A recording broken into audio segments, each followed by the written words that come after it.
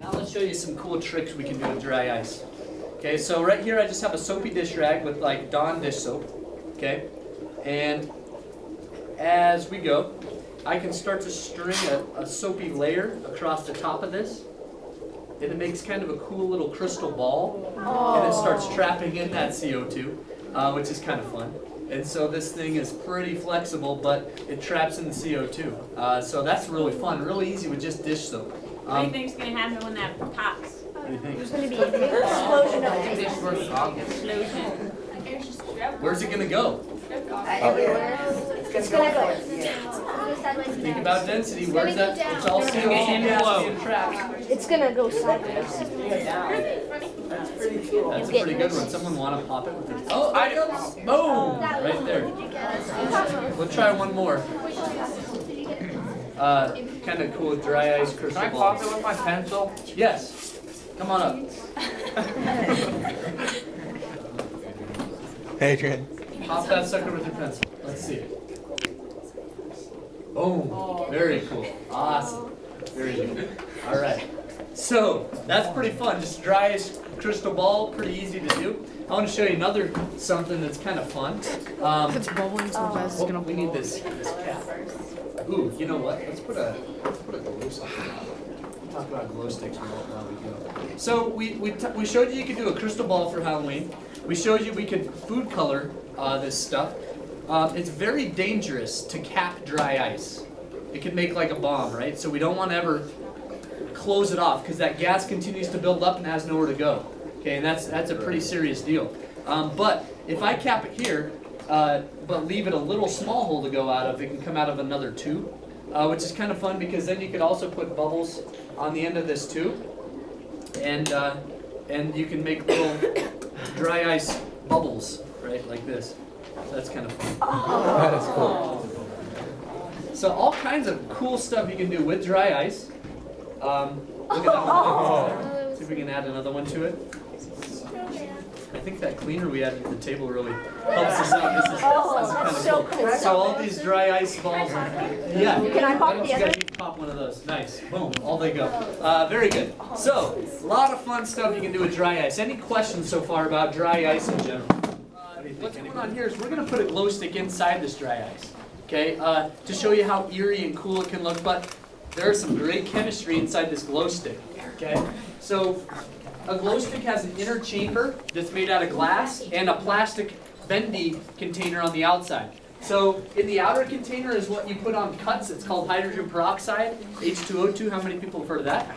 Very good. On the inside container is a chemical called phenyl oxalate ester, okay, and also some fluorescent dye. When those two chemicals mix, it excites the chemical, which means it always wants to come back down to its original state, and it will release a little light as a byproduct. So we can see with the glow stick, when we snap it and listen, you can hear that glass chamber break, and then when we mix it together, it changes colors, okay, and releases that photochemical reaction. So when you put this down in here, it looks kind of eerie, and when Mr. Ryan turns the lights off, it's going to be another cool Halloween-type effect you can give yourself, all having to do with chemistry.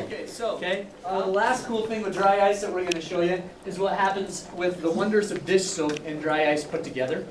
Okay, and if we squeeze in some dish soap here, all of a sudden we have, holy cow, a lot.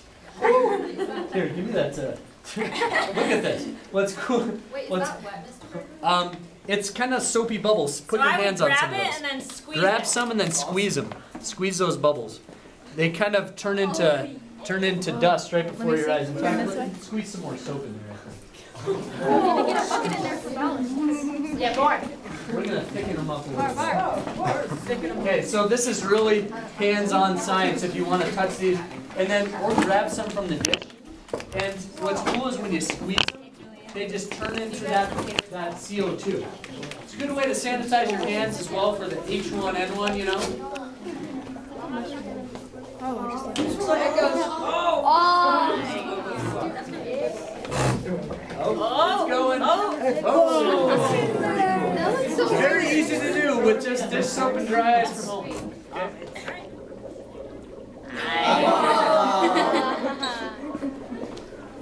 My hand's not soapy. How about you get a stick of your Just stick your. Whoa. That is cool. There's one. Oh. Isaac, do you want to try to do what you were gonna do? Isaac, do you want to try holding one of these? Yeah. Oh, can I try that? Whoa. Yep. So just kind of rub that around on your hands. See if you can. Try to stick your finger through that one first. See if that works. Oh yeah. Nice. Try to hold this one. Show the class. Turn around. Now, how about this? Will you show the Squish it. camera too? Yeah. Put it right in front of that Wow. lens, and then squish it with your hand and see what happens. It just turns into that instant dry ice.